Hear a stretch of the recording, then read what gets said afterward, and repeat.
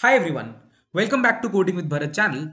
So as you know, we have discussed Z algorithm and KMP algorithm in the videos, in the recent videos, and I wanted to take up more questions for practice on these string matching algorithms. So that is why we are doing this problem today, which is shortest palindrome problem. This is a problem which is asked in a few companies in the past, like as you can see, it has a 214 number, so kind of like a traditional problem. So without wasting any further time, let's just go ahead and dive into the problem. So the problem says, let's say we are given a string s. So first thing, we are given a simple string. We want to convert it into a palindrome. And how do we want to do that? We want to do it by adding characters in the front of the string. So as an example, let's say if your string is BA, right? BA. So let me go to the drawing board. So let's say I have my string as BA. So what I can simply do is add an A here, and as you can see, it forms a palindrome because ABA is a palindrome. So simple idea. You need to add some characters in the beginning to convert the given string into a palindrome. What is a palindrome? For some of you who don't know this, it is a string which reads same from start to end and end to start, right? So yeah, we need to convert it into palindrome. Now, let's look at the question further. It says you want to return the shortest palindrome that you can make. Shortest palindrome you can make by performing this transformation. So if I translate into another terms, you want to add the minimum characters to the beginning of the string so that the resulting string is a palindrome. Let's look at some of the cases as well. So if you look at this case, this is very similar to the case that I had written on the whiteboard. Just adding a 1A in the beginning would convert it into AAA, CEC, AAA, which is a palindrome. So simple. If we look at ABCD, we need to actually add DCB in the beginning to make it DCB ABCD, which is a palindrome. So that is the entirety of the question. If you want, just pause the video for a moment and think how would you come up with a solution for this? If not, let's just get started and dive into it.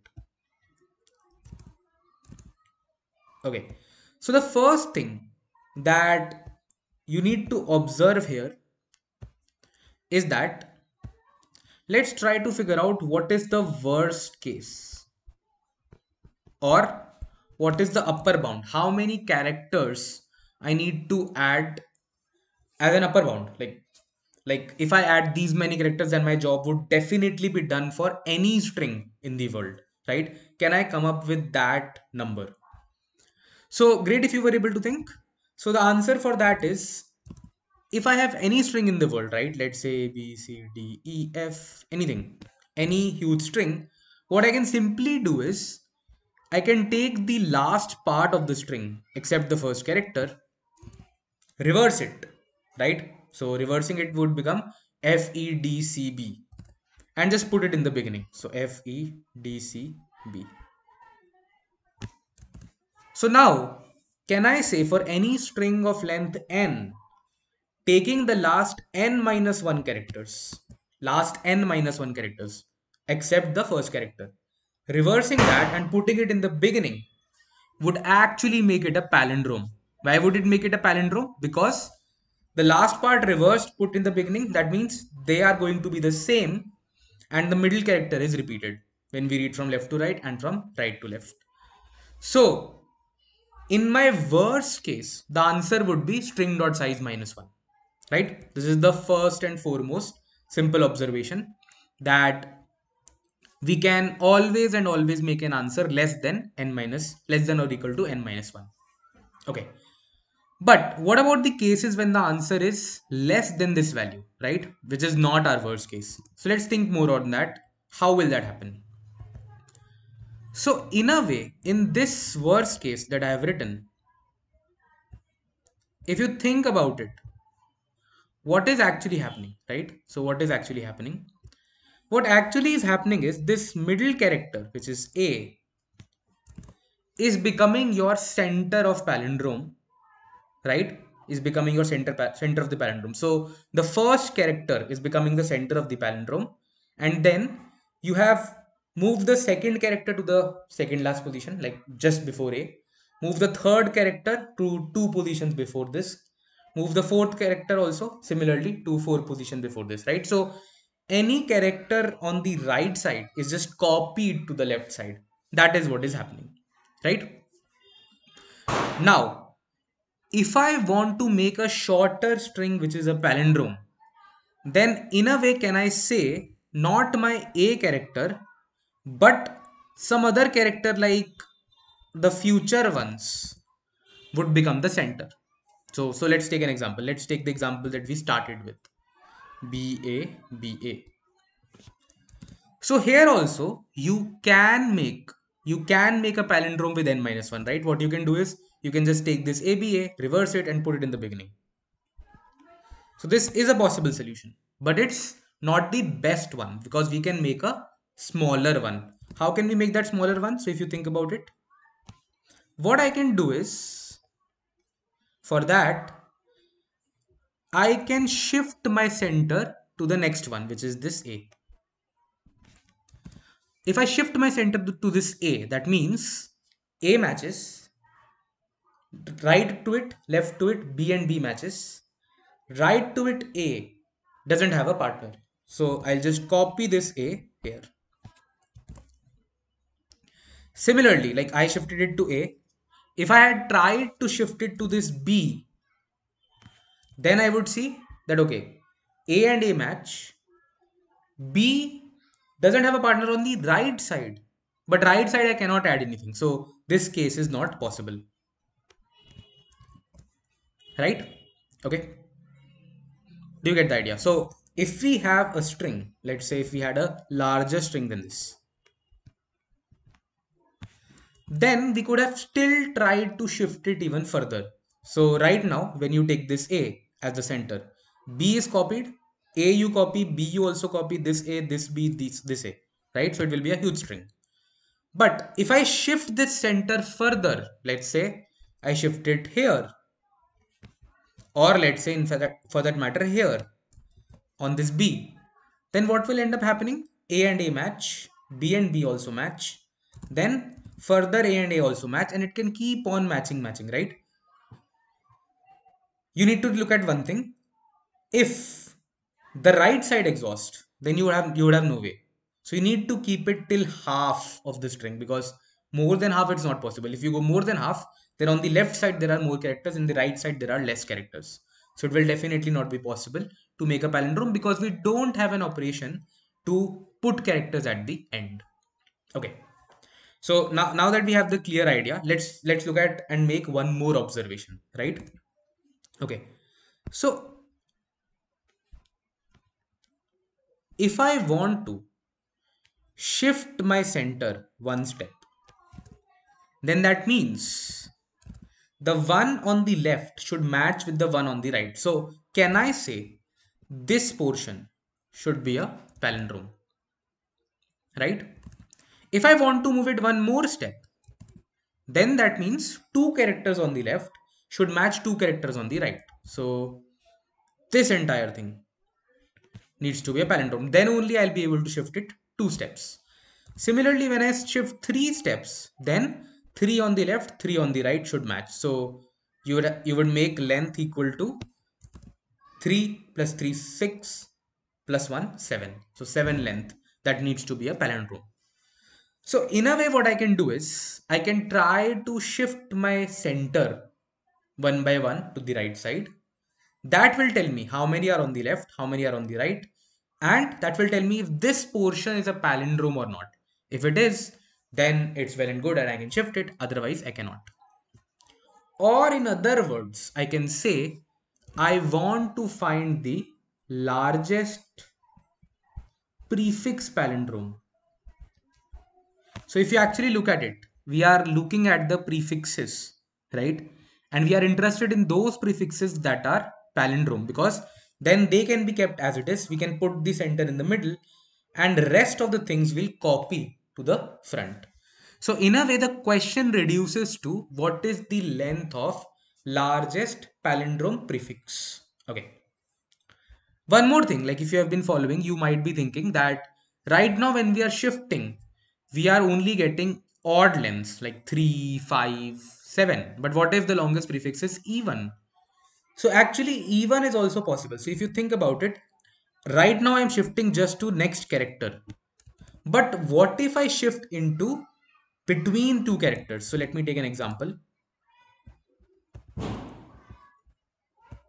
Let's say I had BBA, right? Simple string BBA. So in this case, I can shift my center here in the middle of the two B's, right? Or let's take a bigger one just to illustrate it further. So here middle, so that the left two and the right two match.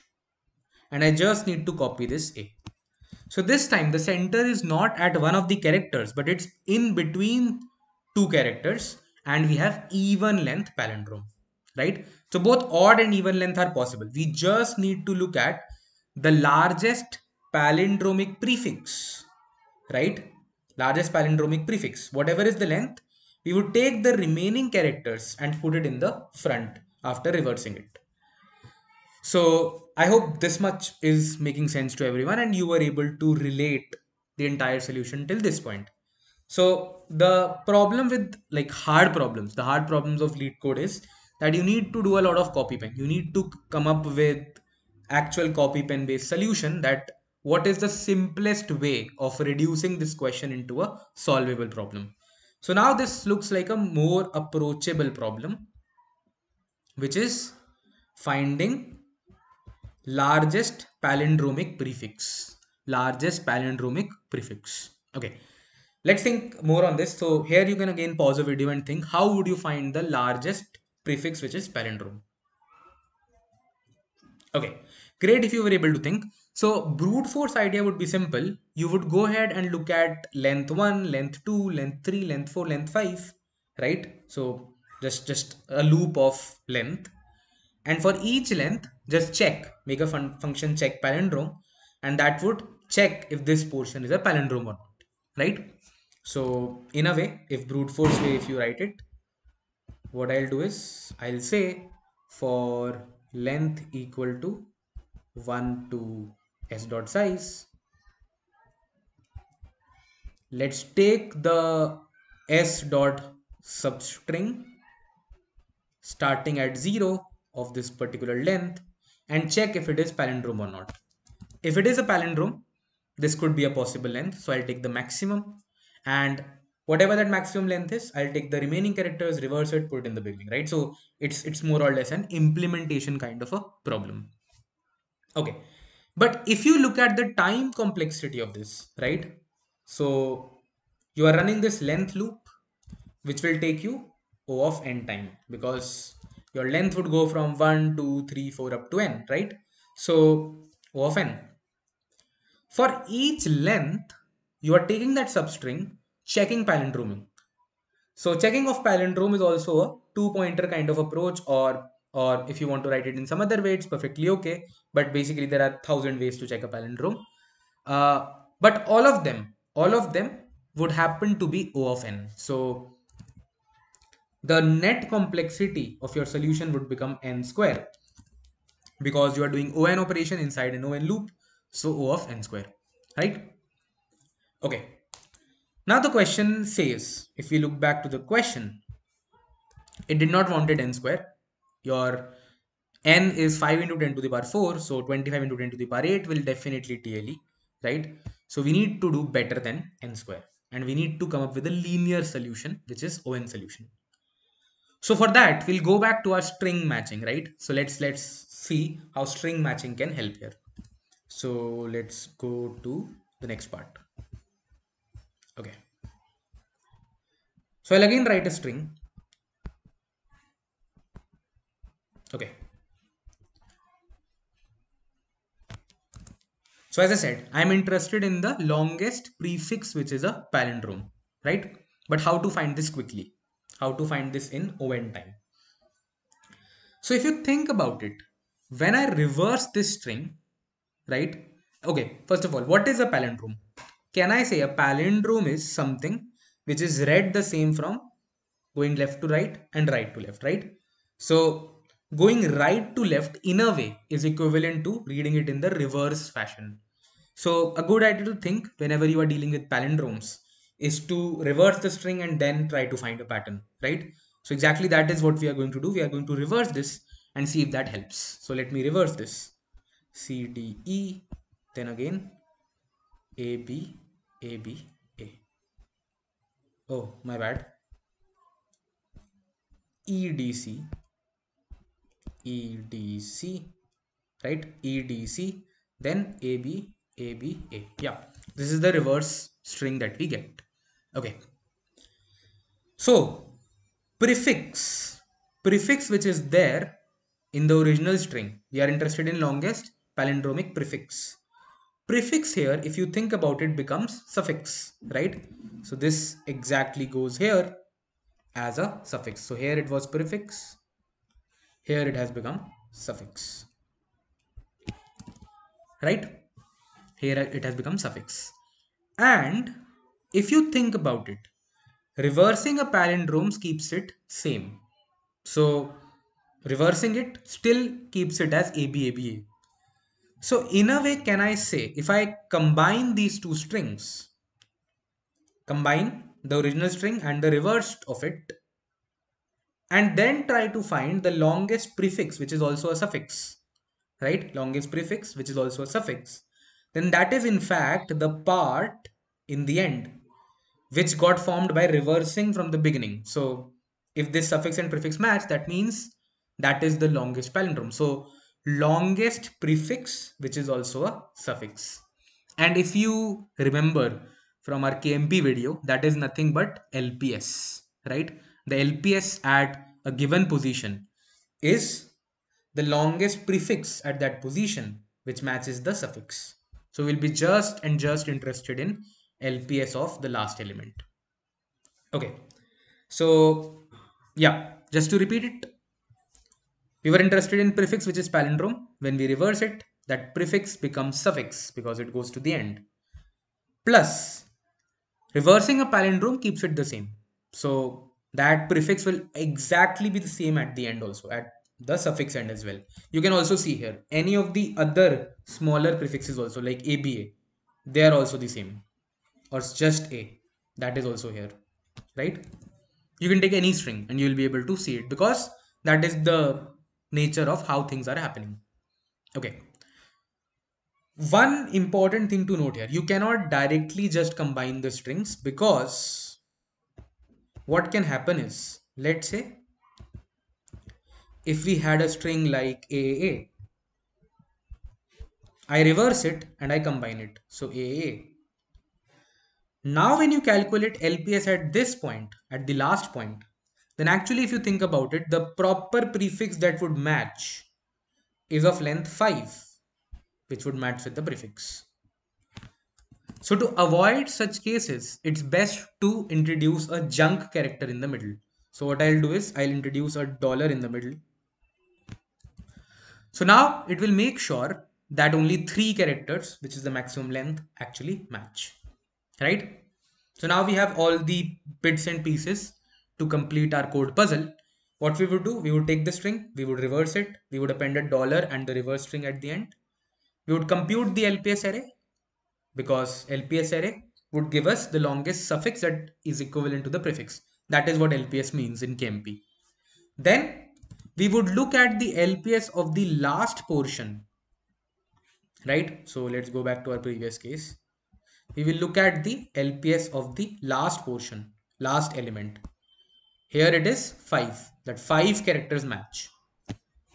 And what we would do, we would take the remaining characters from S, reverse it and put it in the beginning. So just that as an idea. So this is using KMP. Let's also think what will happen if we do a similar thing with Z, right? So we had learned one more algorithm, which is the Z algorithm. So can we solve it via Z? Although this is clear-cut use case of LPS because prefix suffix is happening, but there is a solution with Z also. So let's see that in action as well. So if you remember, what does Z of I store? Z of I stores the number of character after this position that will match with the prefix. right? But it doesn't work for suffix. But if you think about it, any position, any position where we want to take the entire suffix match with the starting, that means z of I at that position has to be equal to the number of remaining characters. So 3 characters plus 3 would take you to the length of the t, right? So yeah, so with z also what we can do, we can combine the string in a similar fashion, compute z, then run a loop from back and see what all z of I take you till the end of the string. Like what all z of I have value equal to the remaining characters in the string, and out of those take the maximum z. So here also you'll see there will be 3. Here also you'll see there will be 1, like 1 character matches. Here you will see there will be 5, that 5 characters after this match with the beginning. So z of this position would actually be 5. So you'll have to take the position where z of that position is equal to the number of remaining characters. So even with the help of Z algorithm, we can actually solve this. Okay, so let's look at both the codes, one with KMP, one with Z, and yeah, let's try to conclude the problem. So I'll start with the KMP solution. So first thing, if you see, I've written a corner case. So actually, there was like I submitted it and it got wrong answer because of a corner case of empty string. So yeah, good point to note even for me, that we need to look at empty strings when we are dealing with strings, especially, right? So if it's an empty string, we need to return empty. Nothing we can do. Otherwise, what I do, I try to create a string t having s, dollar, and reverse. So I added s to it. I reversed s, added dollar, added reversed s, right? And then reversed s back, so that now I have s in the original shape that it was, and I have my t also. So basically t is s plus dollar plus reversed s. Okay, so I have my t. Next part, I made a call to get my LPS array for this T. So LPS is very, like you can say, copy pasted from our KMP video, or when we do Z also, it will be copy pasted from our Z video, right? So if you want, you can check it out, the KMP video here. I think it should be available on the right side. Yeah. Okay. Now what I do, the number of characters which matched are LPS of the last position. If last position say 3 characters, that means 3 characters in the suffix match with the prefix. So now we need to take portion from S after these 3 characters. So that is what I have done. I have calculated the characters to be appended as S dot substring matched. So that means if matched is 3, take the substring starting at 3 and till the end. I have reversed it and returned this reverse string plus s, right? So in the beginning of s, we'll add the remaining reverse characters. So yeah, if I look at the same thing with z, the first two portions are going to be exactly the same. Calculating t, like basically creating the t string, and doing this if I know the number of matched characters, right? Only this part would change. So let's see into z as well. So let's go here, right? So if you see what I've done, again, s is empty, return, create t, very similar, exactly, like not very similar, exactly the same as the previous one. Then get your z. So call the function and get your z values for each of the positions. Now we try to calculate how many match by going a reverse loop into the length. So let's see if one character, two character, three character, up to n characters actually matched inside the string, right? So how do I check that? Let's say if I want to check if one character matched or not, I look at z of last character, right? Which is z of t dot size minus 1. If I want to check two characters, I would look at the second last position in z of equal to t length. Three characters, again, third last position. So that is what I'm doing. If z of t dot size minus I, if it's 1, first last, if it's 2, second last, so on and so forth. If that is equal to the number of characters, which is I, then this is matched. So these many characters actually matched. So I'll take the maximum because we are running a we are running a loop from 1, 2, 3, 4 up to n. So it's like the maximum that will match will come at the end, and that would be stored in this matched. So once I have the matched, again the same things. Find the characters to be appended, reverse, put it in the beginning, plus s. Yeah. So both of these solutions, one with KMP, one with Z, should solve this particular problem. Okay, if you have been here so far and actually are planning to submit this solution and understood the solutions, do give this video a like, do subscribe to the channel if you are new here. And yeah, let's see you guys tomorrow where we'll probably take up one more problem on string matching and yeah, do some more practice on it. Great. Also, let me know in the comments what is the next topic that if you want me to pick, what should I pick, right? For taking it into consideration. Cool then, okay. Bye bye everyone. See you tomorrow.